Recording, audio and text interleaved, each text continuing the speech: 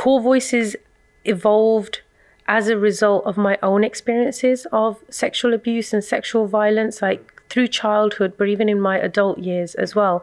I never actually reflected or had the opportunity to heal through my childhood trauma, because who gives us that support in South Asian spaces? No one does. My name is Nik Nagarkar and you are locked into Culture TV. For the culture, by the culture. Let's go.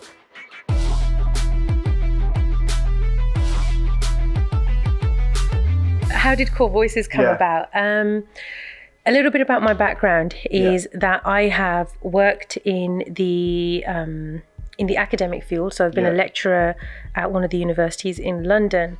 And my area of study has been kind of twofold. I studied criminology and I also studied Sikh music as a form of therapy. So what we were talking about, how growing up around racism, what it helped me to evolve into was this, that I became fascinated about my culture, about my heritage and about my roots. So yes, there's a silver lining in it for me, but for most people there isn't. So my professional background is in academia as a researcher, lecturer and an educator. Mental health is real. And I wanted to understand it. And for me, my roots helped me to connect with that, to know that the faith that I follow and the values that I practice are aligned with helping humanity to connect with wellness. That was the most empowering thing that I've experienced on my journey. And it makes me feel behind it and it makes me feel very proud to know that, you know, my ancestors, my forefathers essentially had that same vision of human wellness, not just for one community but for all humanity. And the idea was to recognize the human race as one. And that is what my faith teaches. And that's what I wanted to share with people. So the opportunity to study academically was just, it was a blessing. So rare, and I'm very, very lucky to have had that chance. Working in that space of therapy helped me to understand a lot of these topics that we've talked about from a more compassionate lens. Before, I'd look at it one-dimensional and I'd be very angry about stuff, just like most of us are as teenagers. But the angle of therapy encourages you to listen and wonder, to question that, hang on, what else is there behind this? What else is there behind somebody's anger or their behavior? There's a story behind it. And when we try to understand that narrative that's led them up to that point, we get to problem solving, we get to finding solutions, we get to helping each other. And that's what I'm interested in. So that's been my professional background. I'm a musician and a performer as well in that same field. KaurVoices evolved as a result of my own experiences of sexual abuse and sexual violence, like through childhood, but even in my adult years as well. I never actually reflected or had the opportunity to heal through my childhood trauma, because who gives us that support in South Asian spaces? No one does. They tell you to shut up, or I never actually told anybody, so nobody knew. Nobody could have helped me.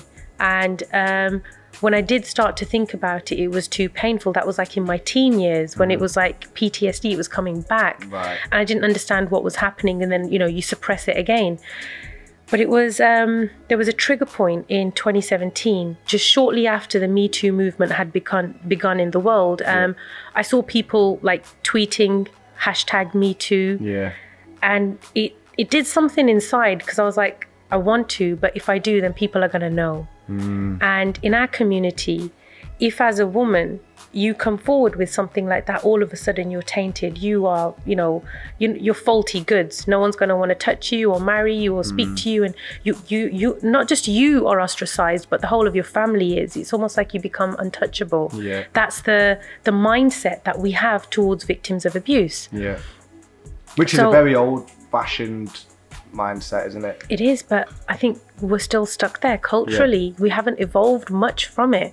And I saw that all the people who were tweeting in 2017, I think it was in October when it started, were people of white or black heritage. there weren't no South Asian women coming forward, and I was like, hell no, I'm not about to do that, because people are gonna know. And I was like, I can't deal with that. Because I'm known in my community for the work that I do, and I was like, no, not ready, can't do it. Right. Literally a month and a half after that movement kicked off, I'm in a situation where I was assaulted. Wow. So I was the victim of sexual assault while I was away on a tour in the US. And it messed with me. It messed with me so hard, because I had a great passion for martial arts, and like I told you, my younger years, I was trained to fight back. I grew up around 3 brothers, and you have to be able to hold your own, because you either get the shit kicked out of you, or you learn how to fight back. And it was normal, or it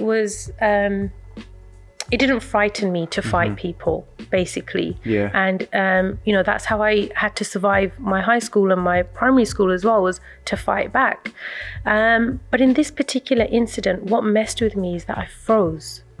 And we don't think about the responses in a moment of trauma or shock or surprise. When somebody catches you off guard, there's different responses that you'll have. The fight, flight, freeze or fawn. These are like the 4 responses that you have.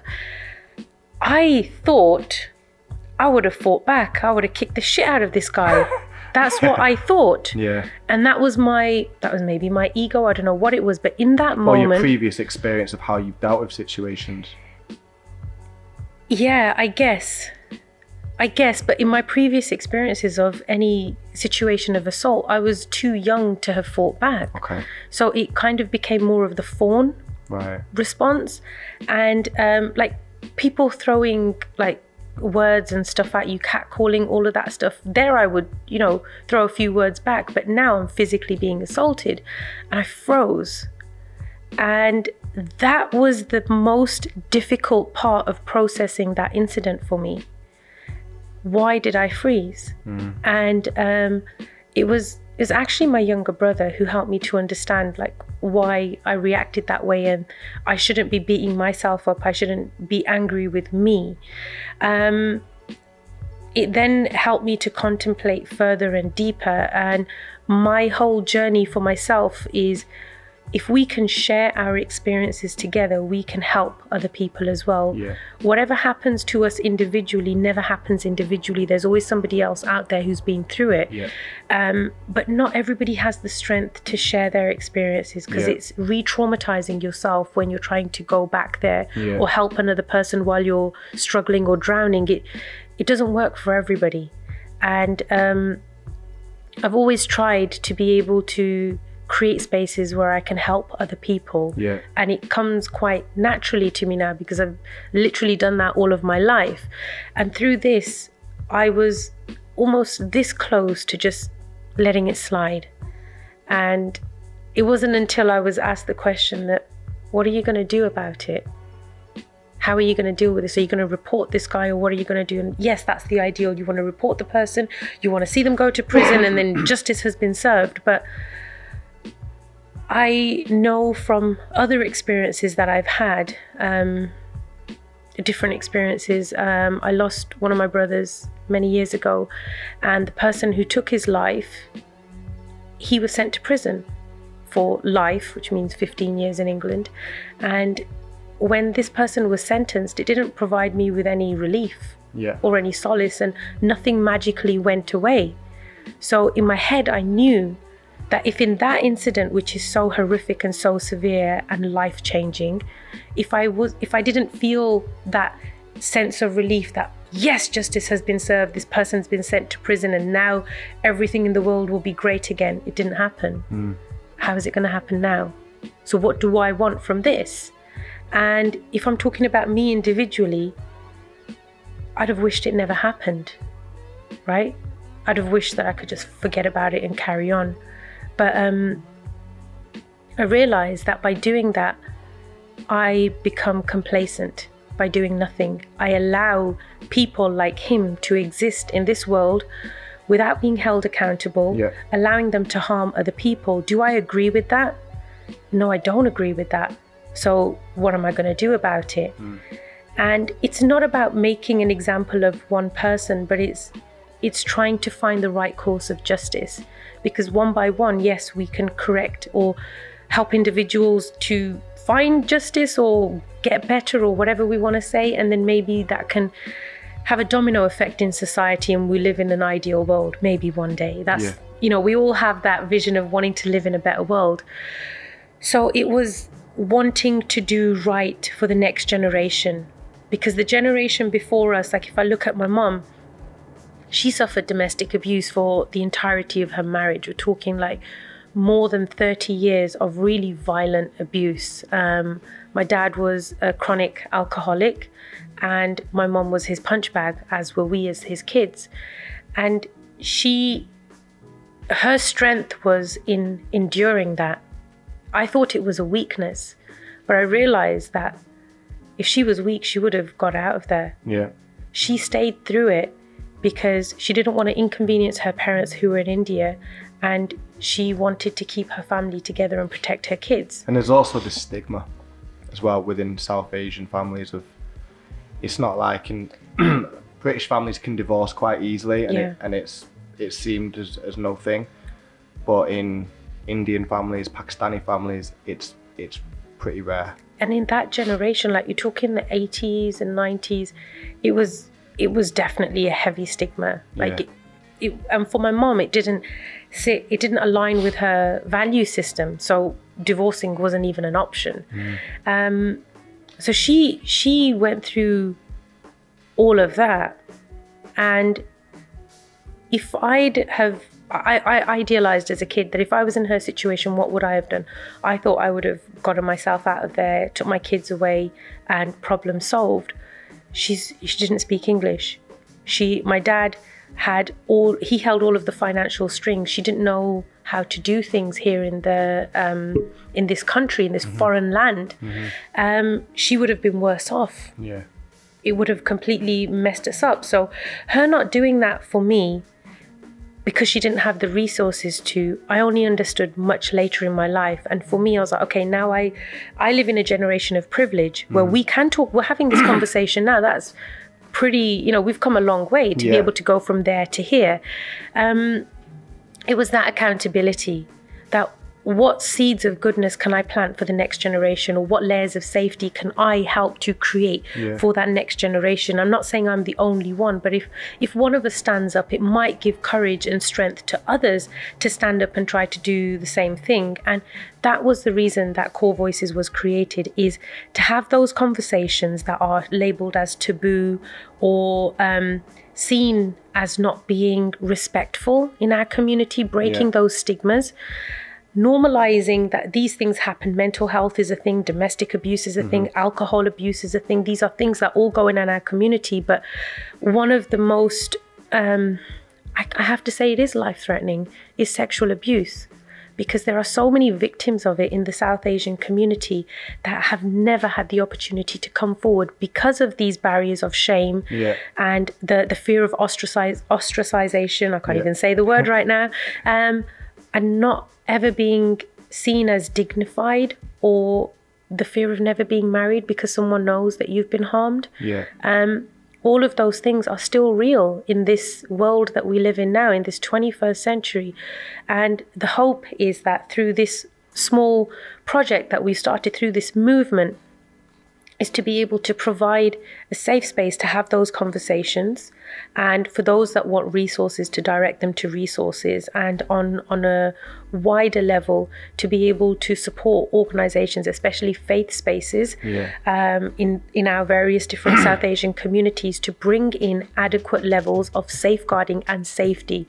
So doing trainings for safeguarding from the Charities Commission is not enough. That's not sufficient. That is the base standard to say, okay, we've got this, we did that 2-hour training on Zoom, here's the certificate. Okay, how are you actually going to implement that into the community? How are you going to protect your young people? Where is the action? And that's the part that we want to hold those institutions accountable to. I see the flaws in the Punjabi and the Sikh community, and I know that in our faith spaces, they matter a lot to us. Whether you're a Hindu or a Muslim or you're a Sikh, our faith spaces are the centers of our community. So I understand those sensitivities and I respect them as well. I'm not trying to come in with a hammer and say, take them down and let's rebuild them. There's lots of work that we need to do, but if we want the next generation to survive and connect with their culture and heritage, they have to feel safe. And most young people don't want to connect with those spaces. That's the reason parents have to force them, because they've had one sort of a bad experience or another, and that's never been taken into account. Solutions-wise, what I want to present is transformative justice. That means not just writing people off. Like we've got this idea of cancel culture as well. Either we inflate somebody up and put them up on a pedestal and they become godlike, or we sweep them under the carpet. We tear them down and throw them in the pit of hell. It's literally one or the other. You can't survive in the middle. And I'm saying, hang on a second, if we're all human, can't we, isn't there a way to repair our mistakes? So it is humanizing people who have harmed, sexual predators, people who have hurt other people. It's saying that they are still human.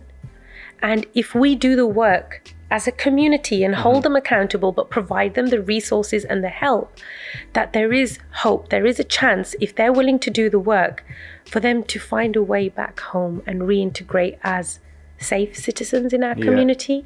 And surely it's a form of mental illness. You've got to be wired up wrong to be able to do that. Do you know what it is? What you'll find is most people who partake in that sort of a behaviour have been harmed themselves.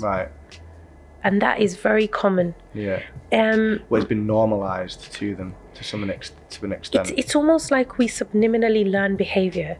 So children who have grown up in environments of abuse, whether that's alcohol abuse or domestic abuse, are more likely to fall into that behaviour when they become adults and when they are in relationships. They are more at risk of that, because that's the model that you've grown up with. That's subliminally like wired into your brain. Even though you know it's not right, you're more likely to reach for that because it's easier and you've seen it. And you're like, oh, you lost your rag, you got angry, and that's it. Even if it's verbal abuse, it's still abuse. I struggled with this a lot. Like I said to you, I've experienced sexual assault and sexual abuse.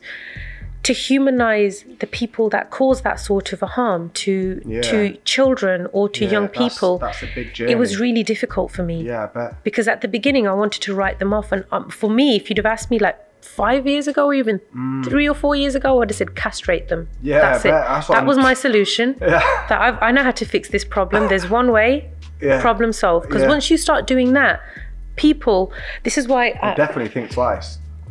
So when I went to the UAE, I went to Dubai as my first holiday, and this was as an adult in my 30s. I went there alone because I felt safe. And I know that it's controversial for a lot of people, and every place is problematic. I'm not like celebrating the place, but I'm saying in terms of how they enforce law, there are things that work. There's a reason the crime rate is so low. And if those sorts of laws were widely used across the world and women felt safer, I think that we'd see a lot of different types of crimes reduced. I think the problem is that with those sorts of brutal laws, is that if someone's not done it... Whoops, sorry, here's your hand in a bag in some ice. There is also like...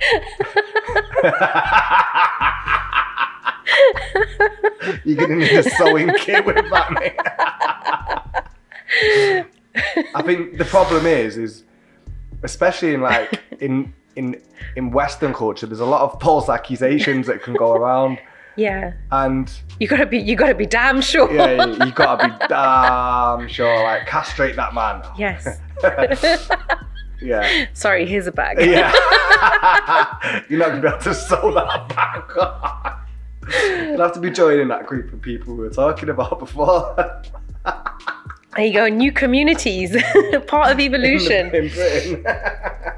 But so okay, that's where I thought that this is a solution. This is how we can eliminate the problem, because I like to think that I'm a solution-oriented person.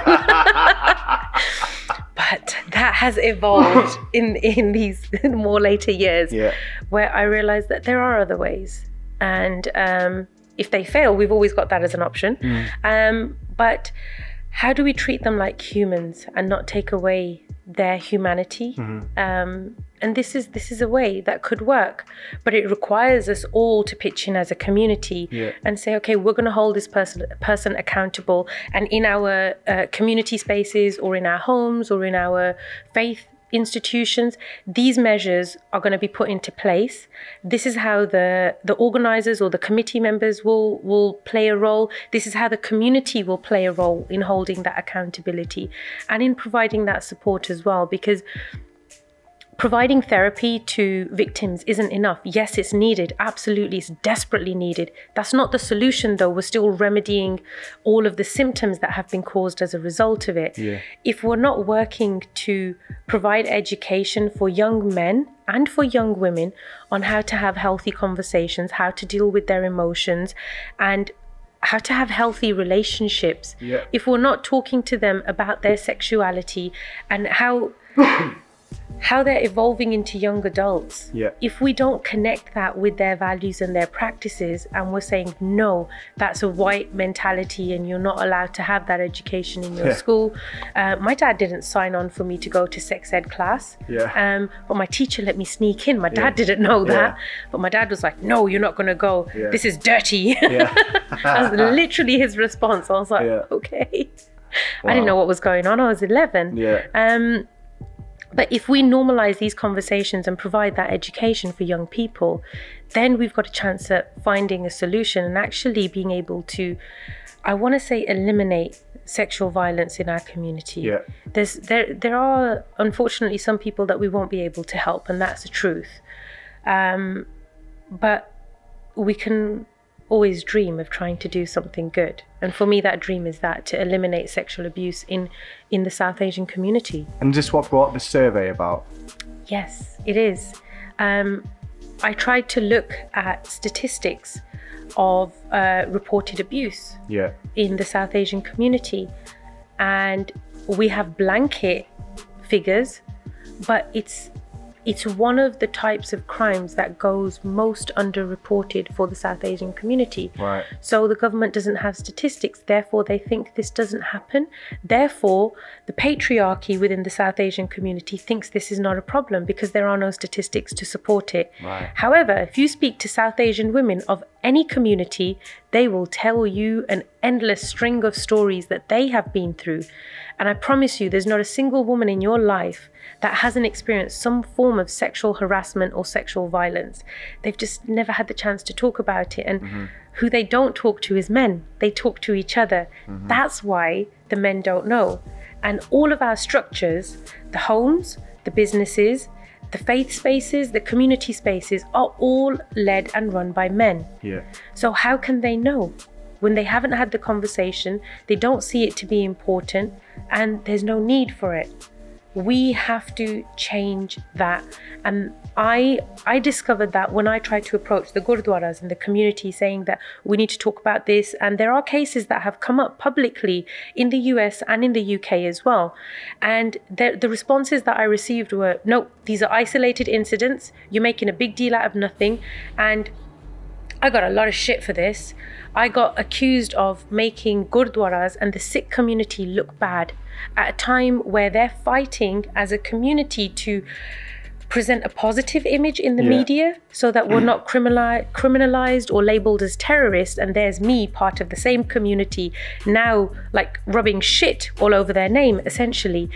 I got threats. I got very violent threats. Surely what you're doing is trying to improve that community. Surely that's a positive thing for the community. But how it was received was that, and you understand this because you're born and you're of this generation, right? But the older generation who run the gurdwaras, who run those community spaces, they didn't see that. They didn't think there was a need. They thought that I'm just slandering them and I'm making a fuss about something that doesn't exist, and it's happened in one or two places. It's like Trump saying there's one or two bad apples. It's not the case. There's a problem in the system. The biggest problem is the culture of silence. that extends across the whole of the South Asian community. The thing that we are best at is wearing the mask and lying. The South Asian community have mastered lying before they've learnt their ABC. Why? Because when something happens in your home, the first thing that's drummed into you is you don't tell anybody else outside of these four walls what goes on in here. That's how you show your loyalty to your pack. And that is what you are trained with from a young age, which means that whatever goes on behind those doors, it doesn't matter how horrific it is, you do not speak of it. And the fear for me as a child was that which of the two evils is greater, to live in this environment which is dangerous, or to be separated from my family and be put into foster care and then thrown into the social care system and never probably see them again. Which is the greater of two evils? And for me, it was to stay with my pack. At least I knew them. At least they were mine. Instead of being thrown off somewhere else and being treated like God knows what. So that's magnified across our community, because when we talk about abuse, when we talk about sexual violence, just saying the word sex, people are like, oh no, they have an aversion to it, right? So when we're trying to talk about things that are problematic, they're like, no, talk about the good things. Talk about the Sikhs who are out there feeding the homeless, or who are doing all of this other great work. Highlight all of the good things. Don't talk about this, because that means that we've got work to do and we're not good enough. But we're trying to show to the community that we are, shining exemplary citizens of society. And I was like, this doesn't take away from that. For me, it doesn't. For me, it adds. Exactly. But their mentality is of deflecting. And I was told that if this is such a widespread problem, bring us the victims. We want to hear their stories. We want to know what happened to them. And as if that's going to happen. Well, I sat there and I said to them, so you want to sit here and be judge, jury and executioner for victims who have been traumatized in these spaces by men. You're going to sit here and speak to them, most probably very insensitively and aggressively, quizzing them about what happened to them that led to that abuse. What were they wearing? What did they say? Who was he? Did they lead him on? What did they do to invite that situation? Right? And then after that, you're probably going to tell them that they should have reported it, and if they didn't, it's their own fault. And I said, because I've got a background of therapy, I understand what re-traumatization is. And I said, I am not about to parade a line of victims here for you to abuse further. That doesn't sit well with me. From their mindset, I can understand they needed evidence. They needed to believe that what I was saying was real. And the only way they could fathom that was to hear it from the mouths of these victims. What they don't understand is the layers of trauma that these victims have carried and that they're suffering. I had to find another solution. And I was looking for data, and I saw that there is no data. We have to do our work ourselves, basically. And the reason that this first survey is directed to the Punjabi and Sikh community, because every different cultural group has its own nuances and needs. So how do people take part in this survey? So we've got it available online on the KaurVoices website, which is kaurvoices.org. It's in Punjabi and it's available in English.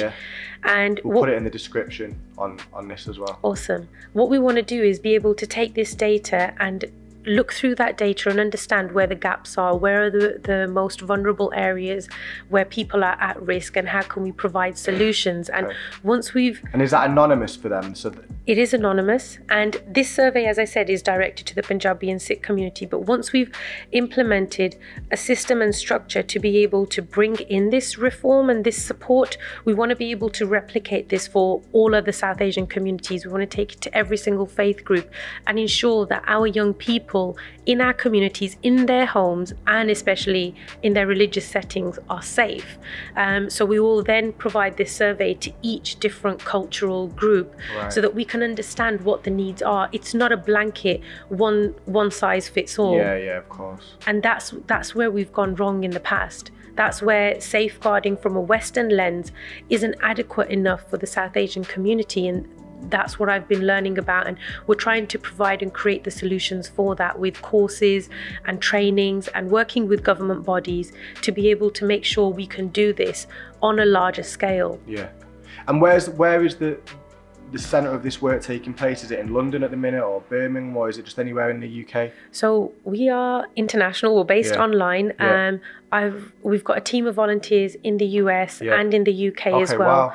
So in the US as well? Yes. That's brilliant. And we want to be able to cater to the global South Asian community, because we need this work everywhere. Yeah. And there's a large South Asian community all over the world now. Like US, Canada, Australia. Everywhere. Yeah. Like everywhere. All over the Commonwealth. Yeah. Even Europe. Yeah. There's massive amounts of us everywhere. And in Spain, surprisingly. Italy as well. Really? Wow. Massive. Yeah. Get about, don't they? There you go. They get everywhere. But this is the thing, like if in the larger populations where we sit together, if we can get our voices heard and our needs catered to, then we can support, you know, our siblings in other countries as well by giving them those systems and saying, okay, speak to your, you know, your government officials and ask them to implement this, or to work with, you know, with the UK bodies or the US bodies to actually bring in these layers of accountability, because it exists everywhere. We've heard about the abuse that goes on within the church systems as well. It's everywhere. It really is. But we're undermining how widespread a problem child sexual abuse actually is. Would you expand beyond just the South Asian community into... Absolutely, absolutely. We need to, because children everywhere are at risk. And during COVID, I don't know how much you know about what goes on online. There's more community groups, I want to say. They've been called vigilantes, but I call them community groups. They're people who are actually looking after the community, who are going out there to catch predators, because people have been like at hunters. home. Yeah, I've seen them. But can you imagine where you've got unfortunately it's mostly men who do this, and they're going to meet underage girls, essentially. That's who they've been chatting to. I've watched some of the hunters videos on Facebook, and it's wild. For me, there's so many things about how they communicate with young people that I don't get, but they get into the forums, and apparently it's through the dark web. I don't know how that works. I'm not a tech person, but it's just the research that I've been doing, where there are police bodies who monitor that behavior, monitor those patterns and those conversations and stuff. Even pretend to be them as well, don't they? And through these gaming, like where you do live gaming things and you make connections with people, and then they chat really, to young kids. These paedophiles are really frigging motivated, aren't they? They really are, and that's really scary. It's disgusting, isn't it? It's really, really scary. Honestly, it's really hard to do this work, because some of the things I've read about and listened to, it makes me want to vomit, and it makes my insides hurt. You know what? It's scary, because I've got a little girl. She's 2 now, and it horrified. The thought of anything ever happening to her, like it makes me feel sick to my core. It is important work. This is why we need to do it. We need to make sure that the next generation that follows us doesn't have to suffer that same pain that we did. You know, that's the responsibility that we have, which is why we've got to come together as a community and make it a movement and say, we won't tolerate child sexual abuse. It's not acceptable in any form or capacity. We have to be able to call it out. I think there was one documentary I was watching. More people have been watching, I'm going to call them,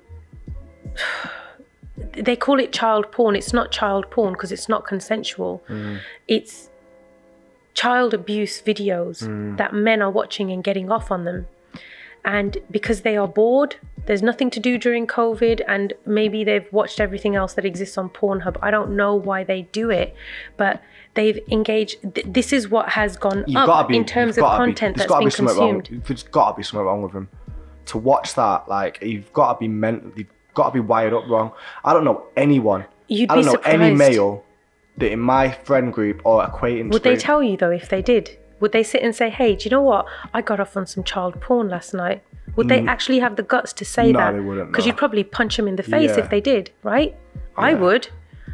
Yeah, I mean, there's some things that people do behind closed doors because they know it's not socially acceptable. But just because we don't know about it doesn't mean it doesn't happen. Yeah, no, I know. The fact that, but I think to do that, for me, it's so wrong and alien to what anything I could like. It's just so wrong on every level. I can't imagine how a human being or a man could do that.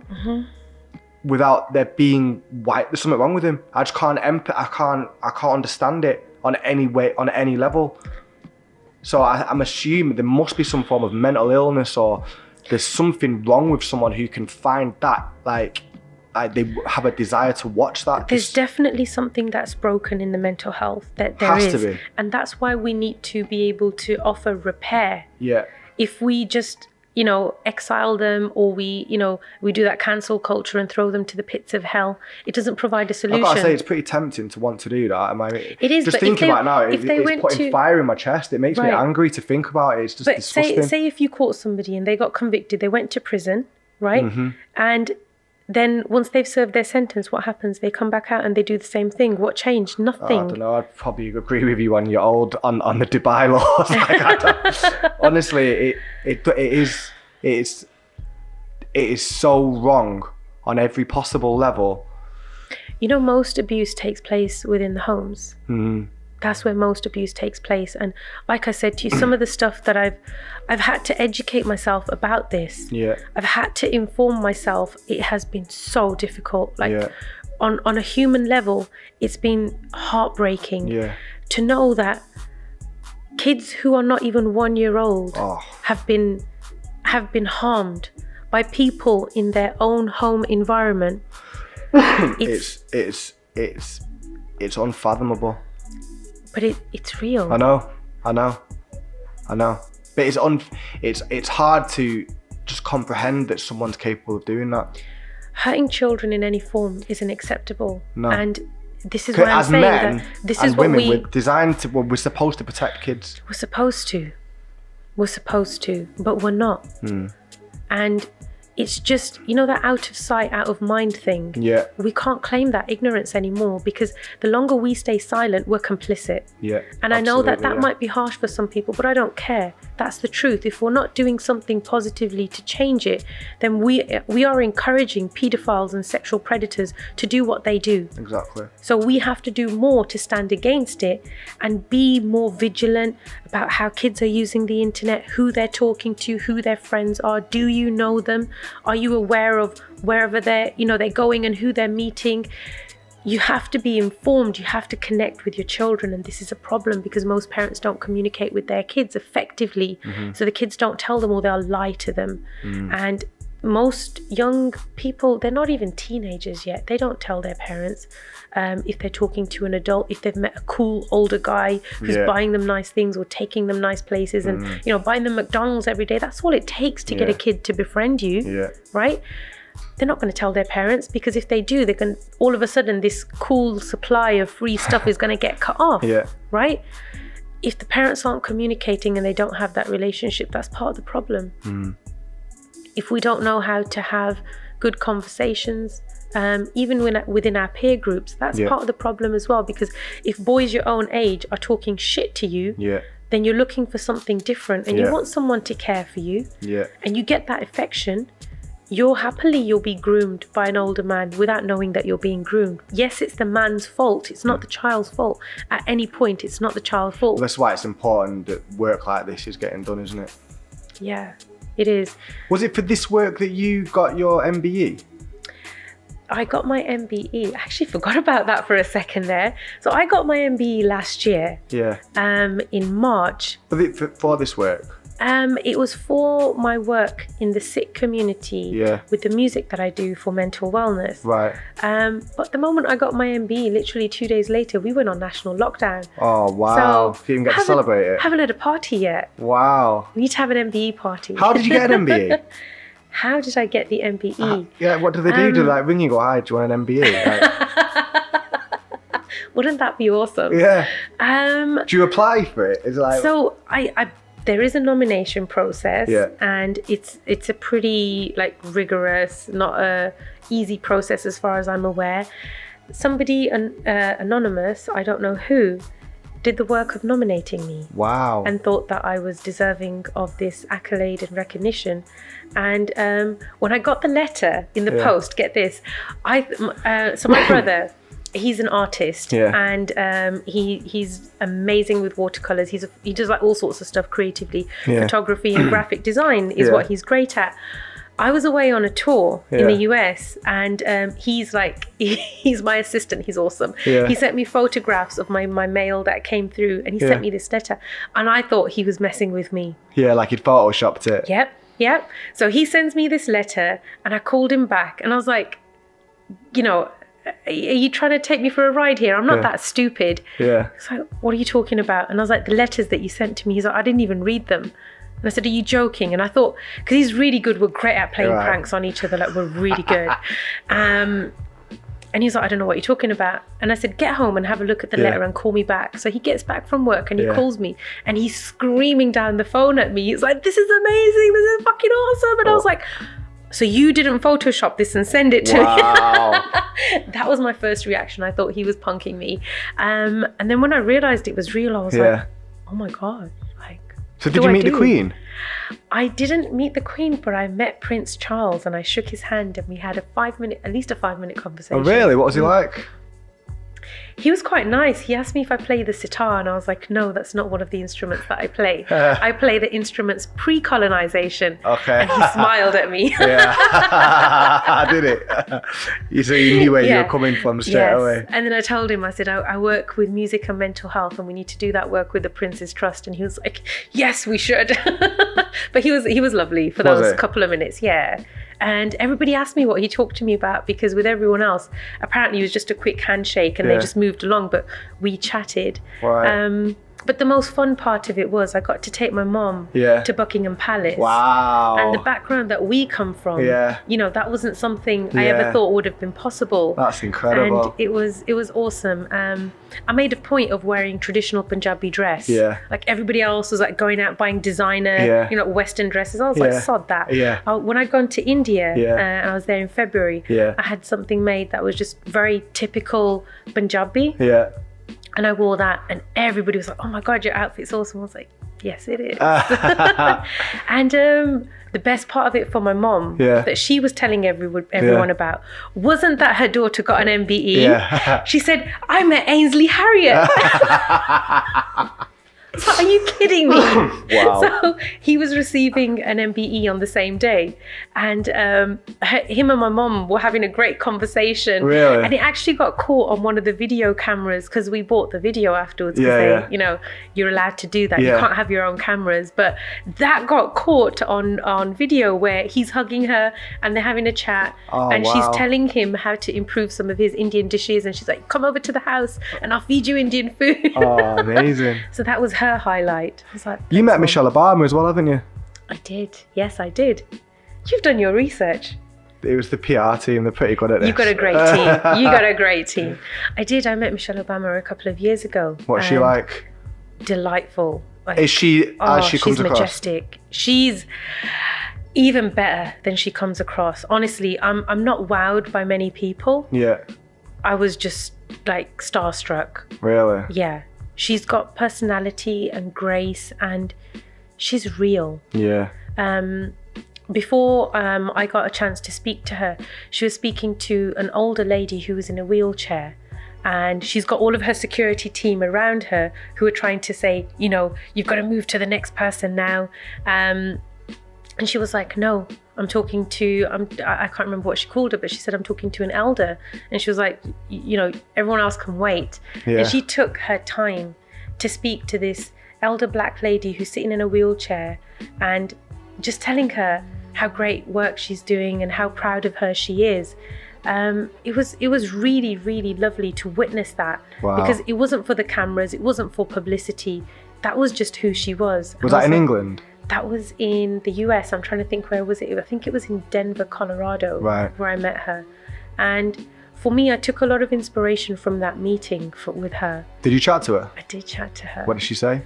What did you talk about? God, I was telling her how amazing she is, and how much it mattered to me as a young woman of color to see another woman of colour in a position of power, using it for the right reasons. Not just sitting there to be a showpiece, but actually doing work on the ground, and how much inspiration I'd taken from the work that she'd done and what she was giving back to the community. She'd be a good president, man. She would be amazing. She would be amazing. I want to be her best friend. Yeah. I love her, I think.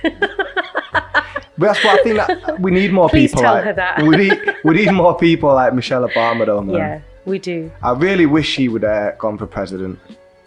Who knows? There's still hope, right? She's not that old, is she? She's plenty of time. Yeah, there's still hope. Yeah. That would change the game. I mean, now having Kamala Harris as the VP in the US for South Asian women, it's just like, oh my God, the sky's the limit, right? And I mean, even Meghan Markle, to be able to get into the royal family, I know that's been difficult and it's problematic and there's so many things to it, but it almost makes it possible. It's symbolic, isn't it? Yeah, it's like the fairy tale could be possible to some degree, and it allows us to dream again, because our parents took away, like that generation took away the idea of dreaming big. You've got to dream within your means. You can become an accountant, you can become a lawyer, you can achieve success to a degree, but to dream without limits was taken away from us. You know, we had to dream within measure, and seeing these examples takes that away. It takes away the restrictions, where it means we could do anything we wanted to do, really. Yeah. Right? So we're allowed to dream again. Yeah, man. Thank you so much, Jasvir. This has been brilliant. Thank you. This was so joyful.